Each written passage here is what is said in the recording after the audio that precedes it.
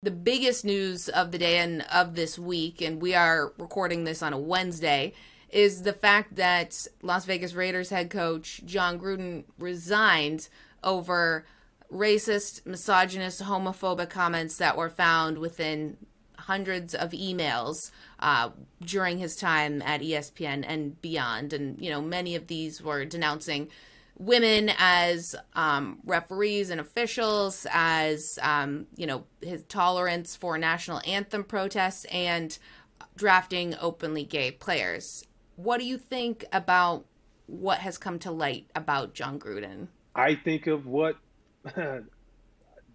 listen, I truly think of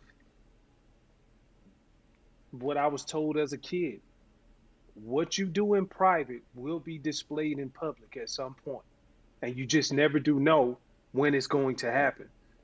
And I think what this goes to show you, regardless of whatever position that you hold, like they are who they are.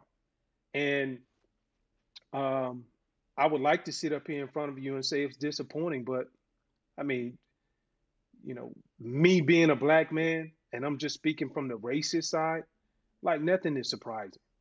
Nothing is surprising. And I would like to think that the world had an opportunity, or even to narrow it down, the US had an opportunity to really see that, racism is real. As much as it makes people feel uncomfortable to talk about, like it's real. And it's an uphill battle every day. The sad part is I feel for the players inside of that locker room, especially the black athletes. I feel for Carl Nassib. Like, he was the first openly gay person to come out during the season, during the off season. And so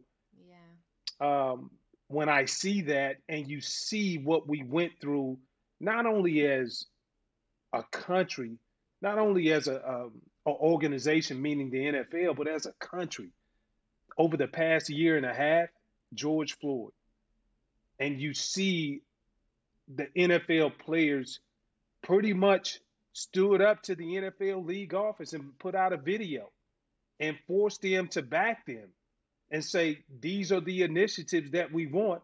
And the league signed on saying, this is what we're all about. We believe in diversity and inclusion. Nobody is excluded. It's good that he decided to step down, because I can't tell you, I don't know if a lot of players really would have played for him continuously throughout the season. And I think you look at the previous game that they just played, did it have something to do with it?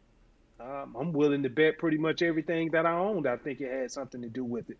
I do believe it takes a certain level of personal pride to go out and play. But to have a hypocrite, I think the level of hypocrisy that he stood up in front of that microphone after the game and tried to dethrone it, or tried to say, well, I'm done talking about it. I don't want to, I kind of addressed it, and I'm not a racist. Nah, bro, that ain't for you to decide. You started, you opened up this can of worms, and we're going to finish with you when we want to finish with you. And so I think it shows a higher level of privilege. I think it shows a higher level of entitlement. And it worked out the way it was supposed to work out.